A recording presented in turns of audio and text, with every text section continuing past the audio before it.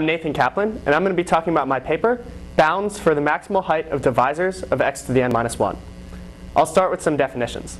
The first definition that we need is that of the nth cyclotomic polynomial. The nth cyclotomic polynomial, phi n of x, is the unique monic polynomial whose roots are precisely the primitive nth roots of unity. It is not difficult to show that these polynomials have integer coefficients and are irreducible. Once we know that these coefficients are integers, we'd like to know how large they are. We say that the height of a polynomial with integer coefficients is the maximum absolute value of one of its coefficients. Let a of n be equal to the height of the nth cyclotomic polynomial. This function a of n has been studied for over 100 years and is the subject of several recent papers. In this paper, we don't study a of n, but a variation which was recently introduced in a 2007 paper of Pomerantz and Ryan. Let b of n be equal to the maximum height of any divisor of x to the n-1. It is easy to see that x to the n-1 factors as a product of cyclotomic polynomials.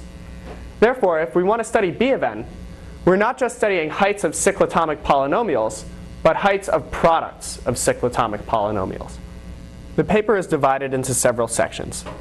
First, we give an analog of a theorem for a of n and show that b of n can be bounded by a function which does not depend on the largest prime dividing n. We then give the best known general upper bound for b of n. Here is the theorem from that section. For the rest of the paper, we focus on b of n for particular types of n. We start with an example. Let n be equal to 15. X to the 15 minus 1 has exactly 16 divisors. Computation shows that 14 of them have height 1, one of them has height exactly 2, and one of them, phi of 3 times phi of 5, has height exactly 3. So b of 15 is equal to 3. In their original paper, Pomerantz and Ryan show that b of n is equal to 1 if and only if n is a prime power. They then show that for primes p and q, b of p times q is equal to the smaller of the two primes. So it makes sense that b of 15 is equal to 3. They also note that computational evidence suggests that b of p squared times q is equal to the minimum of p squared and q. In the next section of our paper, we prove this by considering each of the 64 divisors of x to the p squared times q minus 1.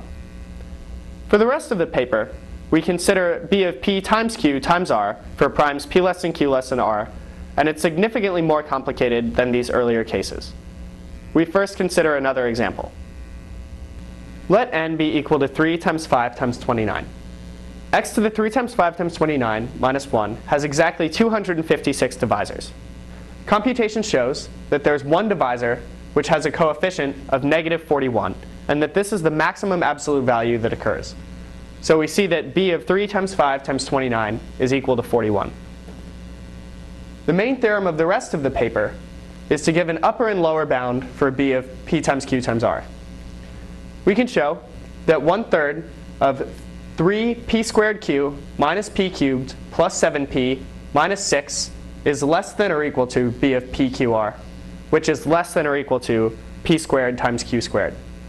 The lower bound is particularly interesting because it's an equality in many cases. For example, the case on the previous slide.